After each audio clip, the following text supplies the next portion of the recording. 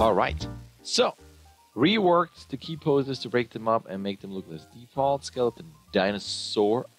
Excuse me, I have to work a bit more. Impact and contacts. All right, let's watch this. Yeah, contact is a bit soft. Better though. Cool.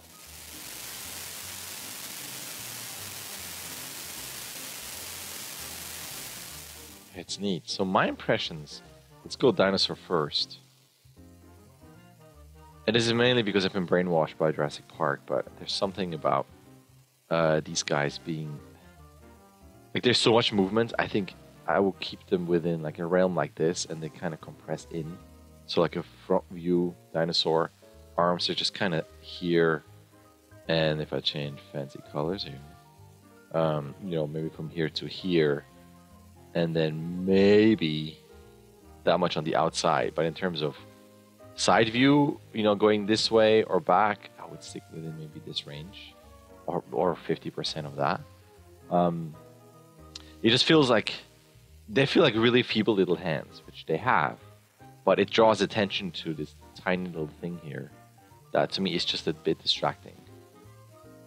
The other thing is that on those steps, the two things. On the steps, I'm not quite... Let's put it this way.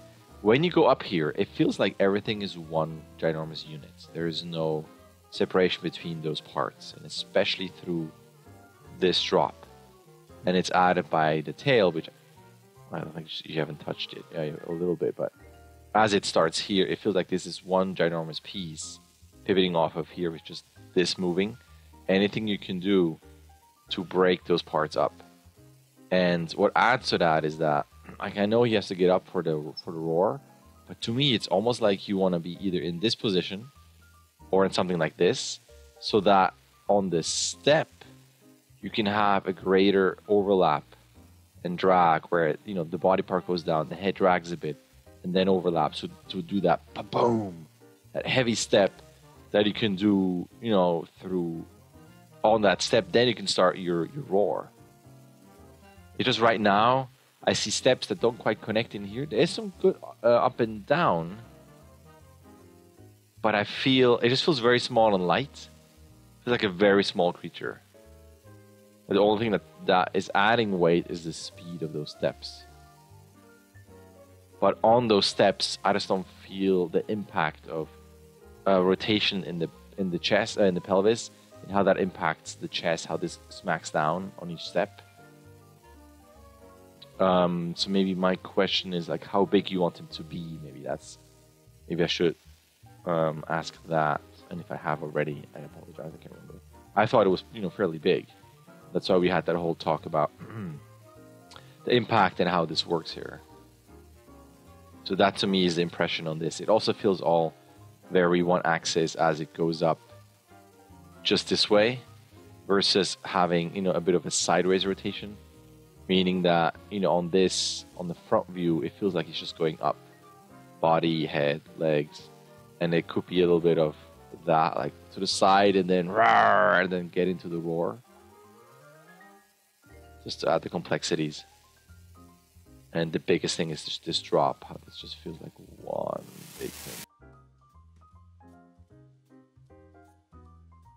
Then on impact, so we were going dinosaur stronger. But what you can do is, to sell that, what I would do is, boom, on this. So he's pushing off with this. Okay, I'll buy that. Boom. That kicks the dragon, which looks cool.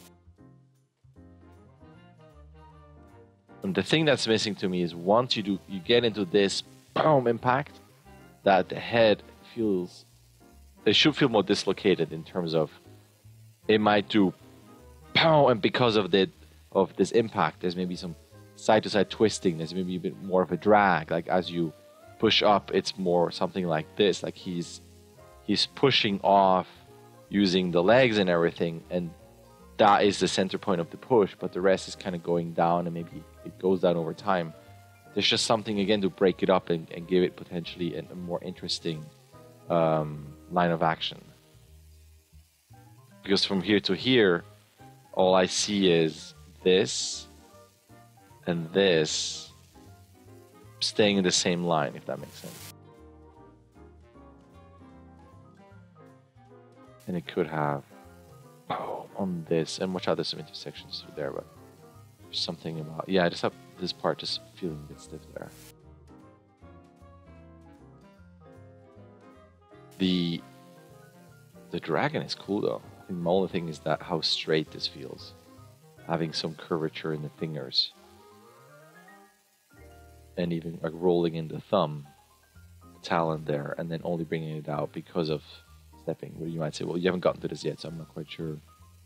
Impact contacts between scaled up the dinosaur. I don't see anything about finger stuff. So just watch out as you continue on that it doesn't feel so flat there.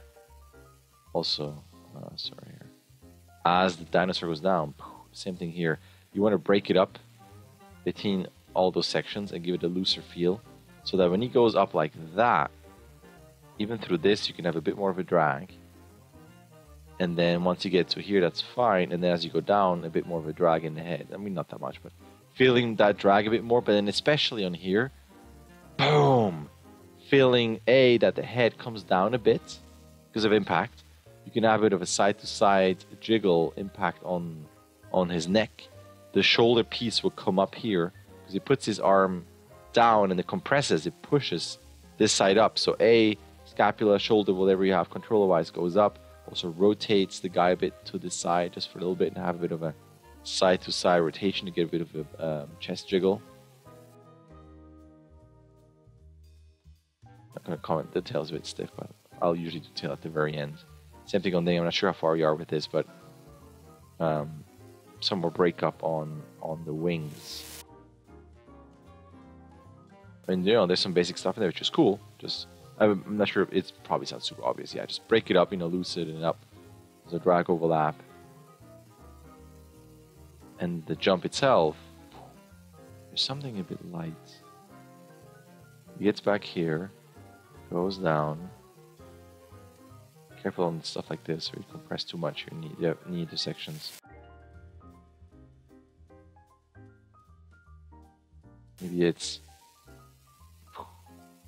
on this, stretching those legs a bit more, almost overextending them. Give it that feel of like I watch this and all I register is this type of thing, where it's always bent. And I know that is the anatomy, but there's something about you can try just for a visual impact of this frame, and maybe even this frame, maybe just on one leg to almost overstretch to get that push for a straight. But then the other thing is on that push, that head stays put, versus, and then it could be a moment, you don't have time, but it could be a moment where the head goes back up and then goes back down, up. Like, I don't think you have time for that.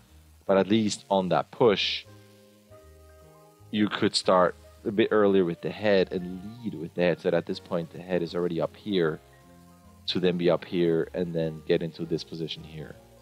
So there's something where it doesn't feel like it's a whole piece that just comes off. Like even here, the trajectory is kind of like the angle of the creature is kind of the same. So it comes back to breaking this up a bit. And if you have shoulders back, you can feel all that compression. And I will probably even leave this hand lower, because right now it's just in this position and then it comes out and it's always in the same position there until the hit. So to me it would give greater contrast to keep this down as well, so that over here, by now you're here, so that over the course of the shot this arm travels forward, hitting this guy. That's kind of it. And then you have the mini sequence, helicopter chase, blocking past everything. Still not sure about the way he lands on the shot 160. So actually,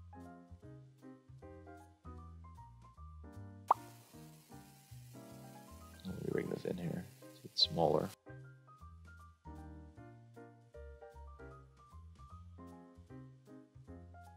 Let me watch this.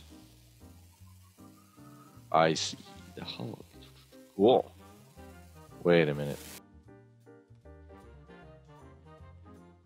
You know, so wait, I'm not quite understanding what that is. Because the email says it's being chased, you're adding 2 more shots. The thing that's confusing to me is he does all this stuff here. And he's moving to the right.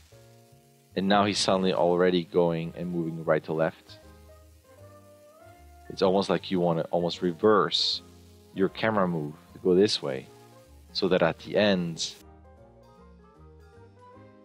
we're looking at it from this point of view. You mean like from this angle? So that when he gets up, he has a right to left motion that cuts across this shot. And I'm not sure what you're going to do here because it's, you know, he just got up and now you're full on run mode. So just the hookup is a bit funky. This shot is super cool though. The thing that's a bit missing here is compression.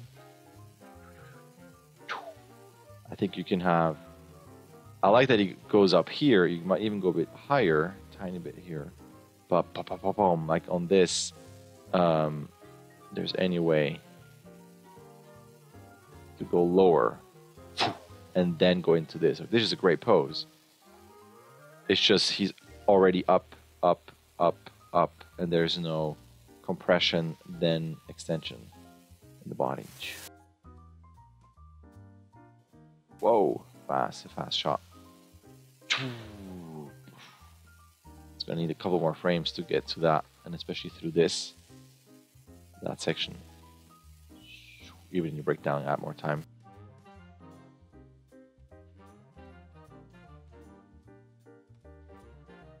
So I don't mind the slide. You're asking what you could do. You know what would be cool is actually if you bring this whole set more this way, so that the building corner is actually here, meaning that he lands, and he kind of lands in this pattern, and will basically land, slide, hit this corner, bounce off, step, go this way.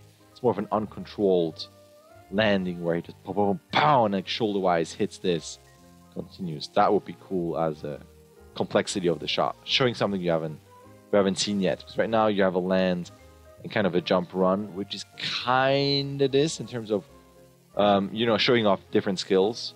You got to climb, you got to run, like you got a big jump. But this goes back almost into a run. I mean, it's a bit of a slide, which is not as interesting. And I think having a momentum and then getting that momentum stopped by a wall and then reacting physically to that would be a cool showcase there. Then that's cool. Then you get into that, you know, POV.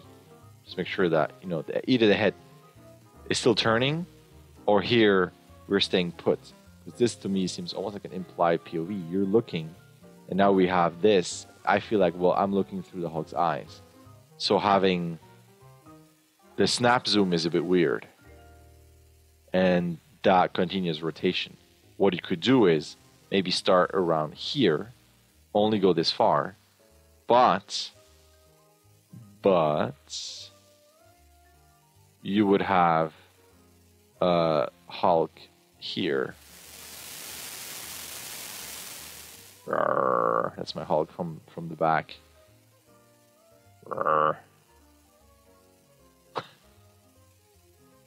So it's an over the shoulder, and then he would still be around here-ish, and then you can snap zoom in there. Yeah, cool. It's super cool. This is awesome, by the way. It's cool. So yeah, my thoughts. Yeah, let me know what you think. Any questions, concerns, bribes, let me know. Thank you. All right. There's an email. You can sign up. You can start whenever you want. You can submit whenever you want. You get 16 submissions. Either way, a like and subscribe would be awesome. All right. Thank you.